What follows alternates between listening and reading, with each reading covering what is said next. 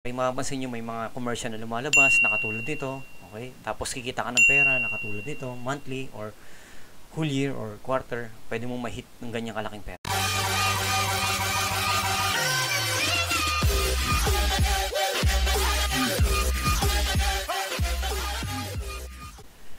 Hello guys, welcome back to my channel. You know who this is. Okay vlog nga pala guys. Ngayon ituturo ko sa inyo paano nga ba kumita ng pera sa Facebook habang quarantine days. Ngayon, may tatlong klase guys paano kumita sa Facebook. Okay? Yung tinatawag na fan subscriptions, brand collaborations, and stream ads.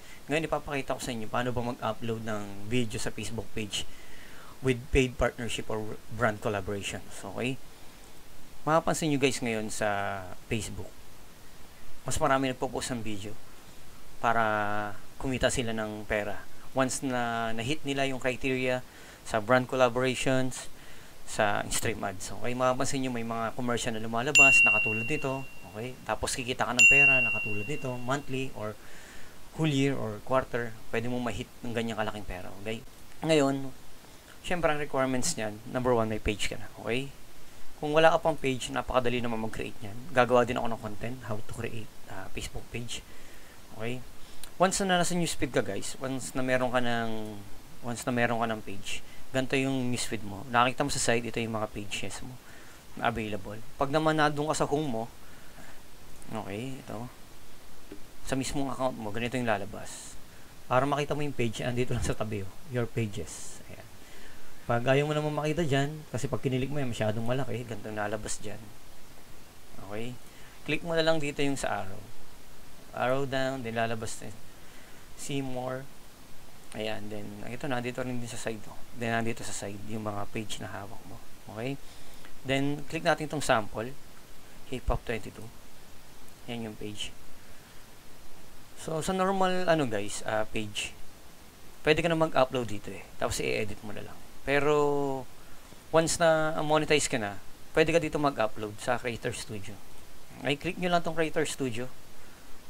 Then click nyo lang tong upload video. Okay. Click. Then, single video. Tapos, select natin yung video na i-upload natin for paid partnership or brand collaborations. Halimbawa, itong si Ismail. Sample lang naman. 24 bars challenge. Ayan. Then, open. Once na nag-upload ito guys, lalagyan nyo lang ng title. Ilipat ko lang yung camera para mas maliwanag yung makita. Okay, so ito na siya. Then paid partnership, i-click nyo lang to guys. Itong nagka-handshake na to, business partners posting brand content. Okay, click nyo lang yan. Then select nyo. Bawa, ako kasi meron ako sa Globe. Na ako nito, na-accept na ako, na-approve ako ng Globe Telecom. So ayan, lagay nyo lang yan. Then lagyan nyo na ng title. Bawa 24 bars challenge. Bawa, Ismail. Ismail pala, sorry. Ismail 24 bars challenge. Okay. Then description, pwede nyo i-copy paste lang to. Okay. Right click, copy, then paste. Okay. Sorry. Ctrl V nyo lang. Tapos lagyan nyo ng tags, ang bawa 24 bars.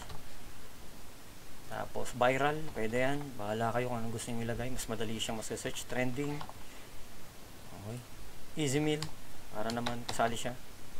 Tapos India, kasi mas maraming gumagamit nyan. Ay sorry, India pala. Select nyo lang, hanap lang kayo dyan. Sige, ito na muna. Tapos Manila, maraming Facebook user. Okay, tapos pag okay na tayo dyan, select kayo ng thumbnail.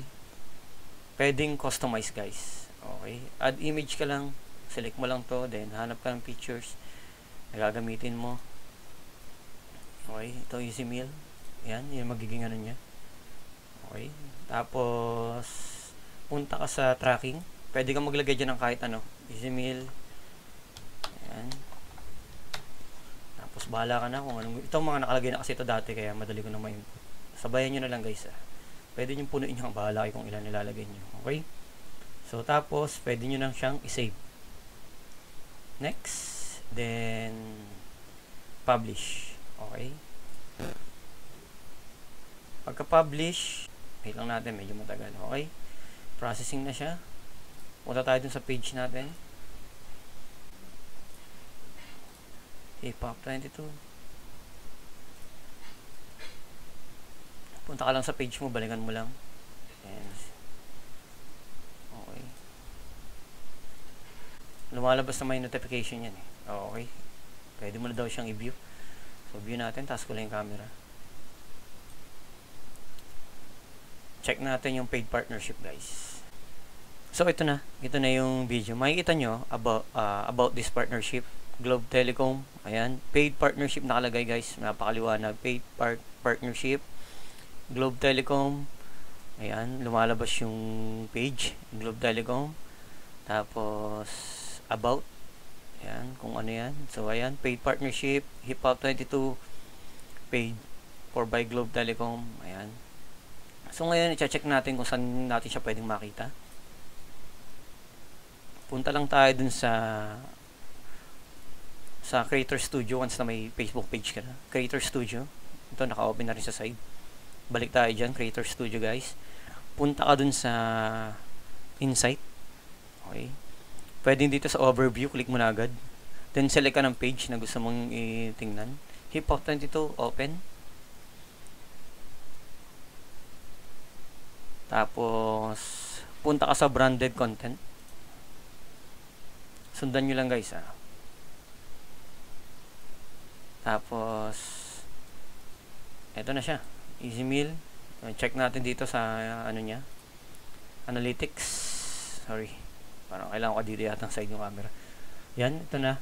Globe Telecom Distribution Page 0 kasi kapopost lang natin. Engagement, isa pa lang. Ayan. So, ito yung view. So, wala pang details yan. Check natin kung meron na. So, ayan. May nagpuso na isa. So, ayan. Ayan yung ano niya. Kita nyo.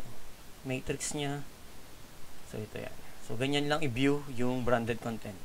May isa pang paraan paano ma-view yan, guys. Okay. Creator Studio lang. Click nyo lang tong content library. Yung nakapost nyo kung ilan. Ito yan. Click natin to. Itong Easy Meal. Okay. Click natin. Magkaiba yung tsura niya. Yung isa na dito sa side. Ito naman naka-breakdown. So, ayan. Ito yung ano natin. Ito yung pinost natin na video. Ito yung nakalagay. 1 minute video, average, engagement, estimated earnings. Ayan. Nakalagay na agad dyan. Okay. Scroll down nyo lang. Ayan. Audience retention. Kasi kapopost pa lang kaya wala pa talagang audience yan. Wala pang traffic. Yung mga nanonood wala pa yan. Okay. So, yun. Audience engagement. Wala pa talaga kasi fresh pa talaga to, guys. So, yun. Ganun lang, guys, ang mag-upload sa Facebook page using brand collaboration once na monetize ka na or once na na-hit mo na ang requirements or criteria ni Facebook page para dun sa brand collaboration natin tinatawag. Next video ko, guys, or next content ko, i-explain ko sa inyo yung brand collaboration, ano ba yung requirements niya. Papakita ko sa inyo yung hindi pa na-hit or hindi pa na-meet yung criteria ng brand collaborations at yung pwede nang i-apply ng monetization sa Facebook page. So, yun lang, guys. I hope nakatulong ako sa inyo. Yung mga may plano gumawa ng page or mag-post sa mga video habang quarantine days. So, ito na yung time, guys, para hindi masayang yung oras nyo or yung araw nyo sa bahay lang. Para kahit paano naman matapos yung quarantine days, mamonetize na kayo. Okay? Thank you for watching, guys. Ogie Vlog nga pala. Bye-bye.